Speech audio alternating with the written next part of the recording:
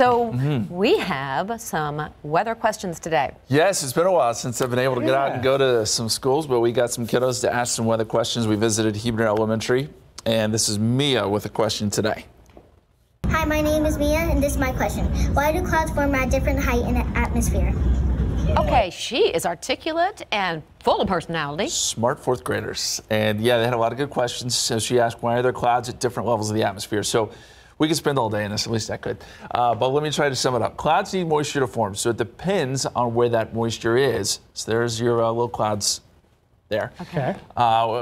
Clouds can form when moisture gets trapped above cooler air at the surface. That's when you get the lower clouds. Cumulus clouds can form on warm days when moisture gets transported up. So that's your thunderstorms.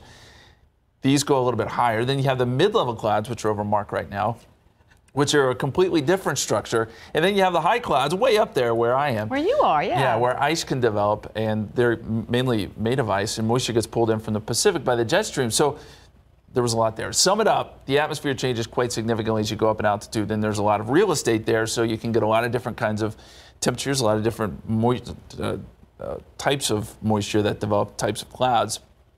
And then you get all these different levels, which is pretty cool. And a very good question. So when it comes down to it, kids, your mid-level clouds are around 5'10", and your upper-level clouds are well over 6 feet tall. Yeah, that works. And the lower clouds are about 5'6". That's relatively true. Yeah, that's how it works out. But a good question, Mia. We've got a couple more coming up, probably next week. Okay, awesome. Yep.